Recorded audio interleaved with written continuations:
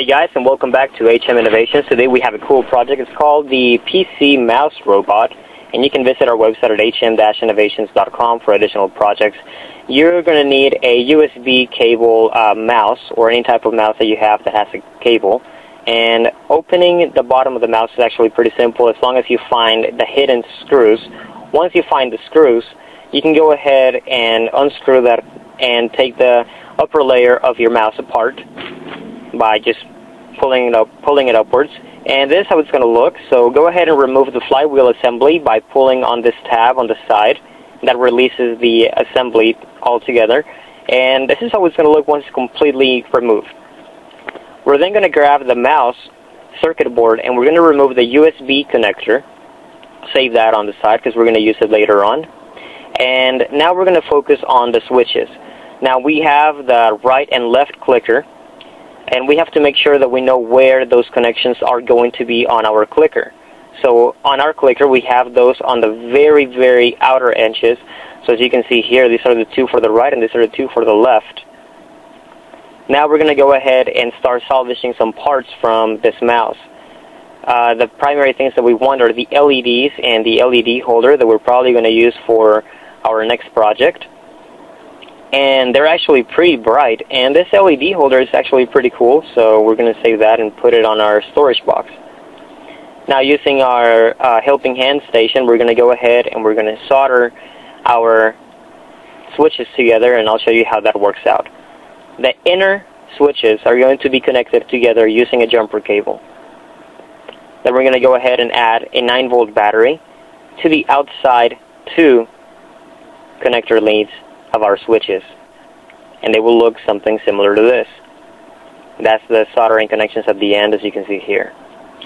We're then going to add extra long cables, and they're going to be our extensions for the motors, and we're going to make sure that that goes through the inner assembly for where the flywheel used to be. So we'll put that through there. Now next we're going to have to add extensions for the inner connectors. So using green cables, we're going to go ahead and we're going to connect two cables to the inside of our connectors, as you can see here. One is going to go to the left and one to the right, and we'll fit that through the flywheel hole as well. This is because everything is going to be on the opposing end of our motor, the battery and both of the motors. So we'll show you how this is going to look in a minute. Now this works pretty simply by switching one of the switches on and off. So if you press a switch, it causes one motor to stop, and it causes the other motor to spin 2 times as fast. So when our robot hits the wall, it'll spin around and go the opposing direction. Next, we're going to grab the base of our mouse, and we're going to sand everything down on the inside, and we're going to break everything off so our circuit board fits perfect inside of this new base. And this is how it's going to look once we add the 9-volt battery. So let's go ahead and grab the USB connector that we saved from earlier, and we're going to give this mouse a tail. So you're going to cut off however long you want your tail to be, and you're going to hot glue it to the rear end of your mouse, and it's going to look something similar to this. Now these motors came from an old typewriter style printer, and they have a spring at the very end, which is going to be great for this project. So we just have to drill a small hole in the side for our motors to go in, and we're going to do 2, one on the left and one on the right, and this is how they will look.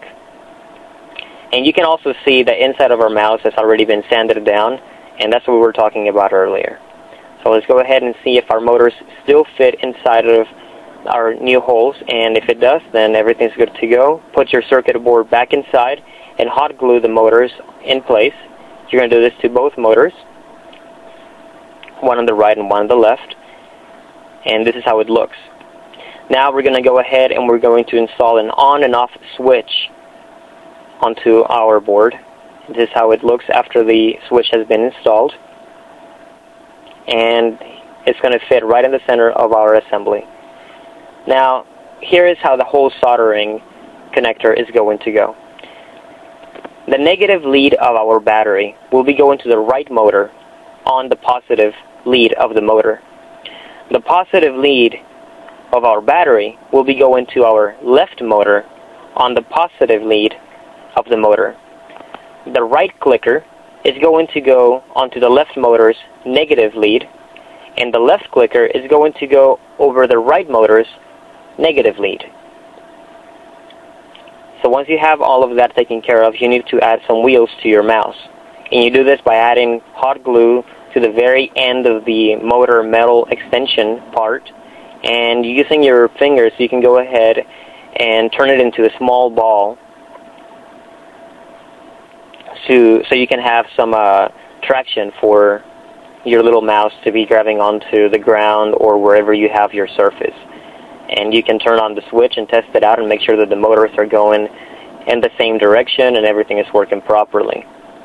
So once you turn on the switch, you can see that the mouse is ready to go. And all you have to do now is put the lid back on top of the mouse and add some whiskers for your mouse made out of paper clips and test it out. Once you let go of it, it starts going all over the place, and if it bumps into something, it'll turn back around. It'll find its way around the floor. Well, guys, thank you for watching. Hope you enjoyed this video. Visit our website at hm-innovations.com.